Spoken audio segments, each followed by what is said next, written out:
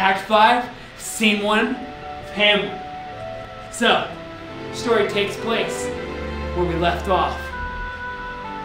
Hamlet, Horatio, they're in the woods walking along, just taking a strut down the woods. And so, when they're walking, they spot 2 gravediggers. Yes, 2 gravediggers.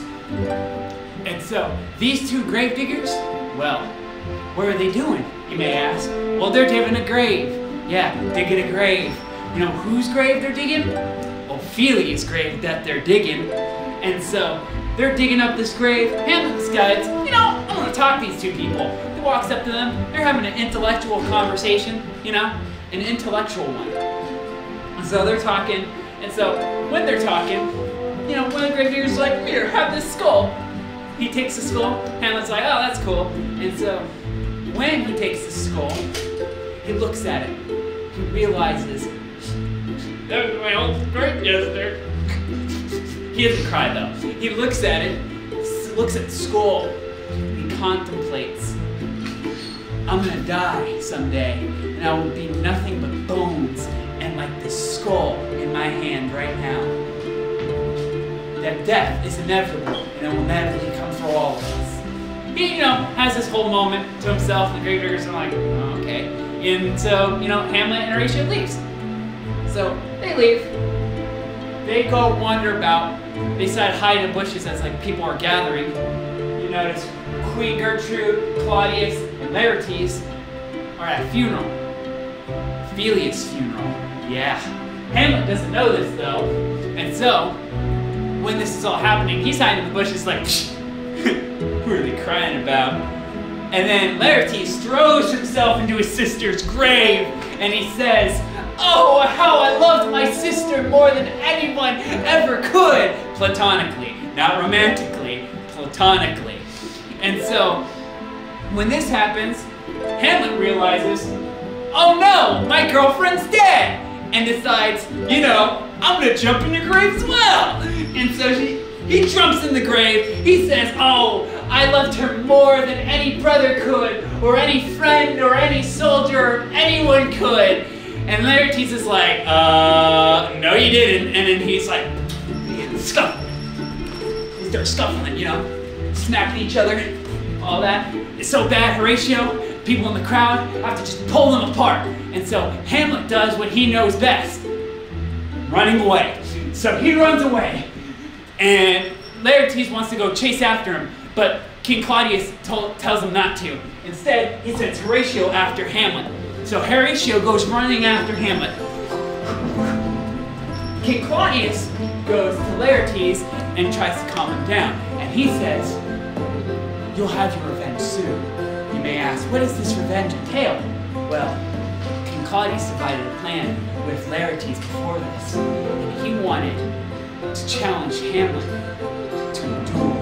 So he's going to let Laertes duel Hamlet. But the thing is, Laertes has a poisoned sword. And he stabs Hamlet, then he's going to die from the poison. But if that fails, you know what he's going to do next? The next cowardly thing a dad killer would do, like King Claudius. Put some things in a drink. He's going to poison his drink.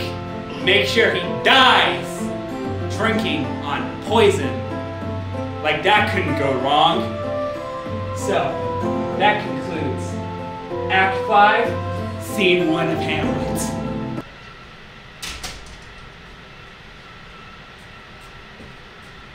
Act 5, Scene 2 begins with Horatio finally catching up to Hamlet. He catches up to Hamlet. Everyone returns to Elsinore Castle, however you pronounce it. And when he catches up to Hamlet, Hamlet reveals to Horatio over here that he changed the letter that his dad sent with him on the boat to England. You may ask, what did he change? He's like, well, remember my old buddies, Rosencrantz and Guildenstern? Well, guess what? They're dead now. Yeah, they're dead. And I killed them because I changed the letter to, instead of, me dying because my, stepdad wanted me to die, like he killed my dad, I I just instead was like, not gonna let that happen. Changed the letter, rewrote it, stamped the same steel because I apparently had another one, and just gave that to them. And when I got captured by the pirates, well, now they're gonna go to England and get now heads chopped off. They're gone. They're dead. They're not coming back.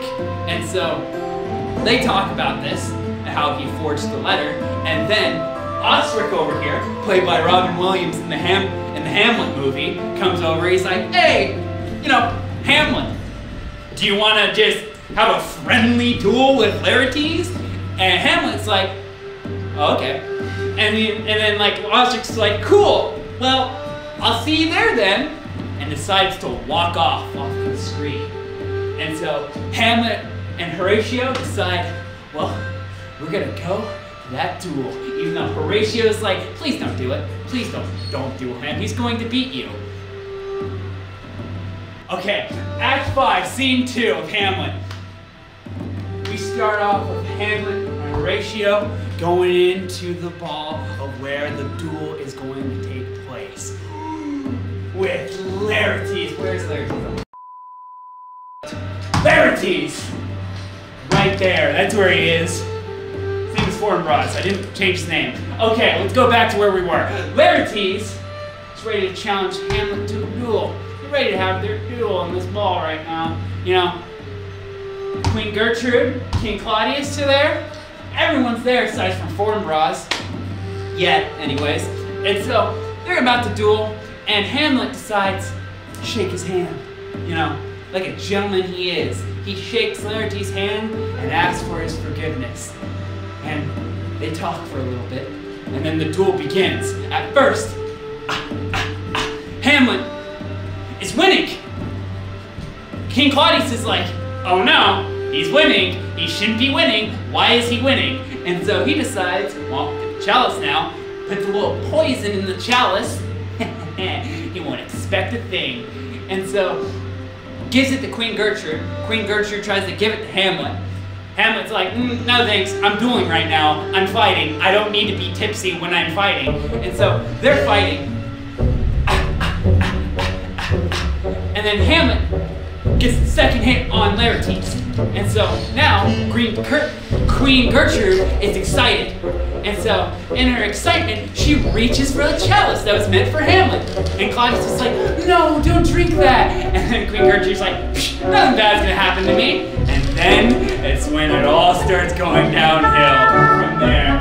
Queen Gertrude drinks the poison. She's like, oh, I've been poisoned, dies, she's dead. And then when that happens, Hamlet's like, oh no! And then he gets stabbed by Laertes, he gets poisoned, he's now also going to die soon. And when Laertes does that, he realizes, oh wait, my sword was swapped up. And then his sword gets swapped up, Hamlet stabs Laertes, he gets poisoned as well. And so when that happens, Hamlet calls for everyone to clear the room. And then when it does, he looks at him, the king, Claudius, and he says, you're the one that did this. And King Claudius is like, kill me. And then stabs him with the poisoned sword. And he gets stabbed. He's like, oh, God. And then he tells him to drink this chalice. And he drinks the chalice, and then King Claudius dies from the poison. And so when that happens, Laertes asks for Hamlet's forgiveness. He forgives him, and he dies. And then Hamlet goes over to Horatio, and he says, oh wait, looks like I'm gonna die too. I don't want to die, but you know, it's gonna happen. And then Horatio is like, oh, let me drink the chalice too. He grabs it, and he's about to drink it.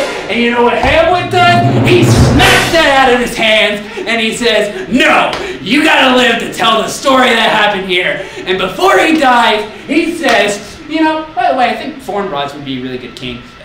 He's dead! All of them are dead!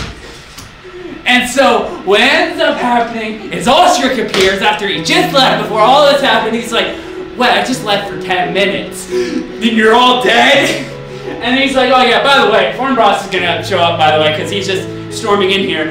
I'm gonna get going now. He leaves. He's gone from the story right now. And so it only leaves 2 people left. As the ambassador and foreign brothers are ready for a battle, they come into the room, and then everyone's dead. Everyone's dead from poison. Like, there's so much poison, everyone's dead. And he goes up to Horatio and asks him, what happened here? And Horatio looks at him, and he says, there was death, betrayal, father murdering, poisoned, and all. And he's deciding he was going to tell the story, but in order to tell the story, he needs to hang their bodies up on a stage, throw them all at the sea, so he can tell the tale of what happened here. And Foreign Bros is like, okay, you know. And he looks at Horatio and he says, you know, Hamlet would have been a great king. He was a soldier in my eyes, so he will get a soldier's funeral. As they take the body away, he's given a soldier's funeral, and that is the end of him.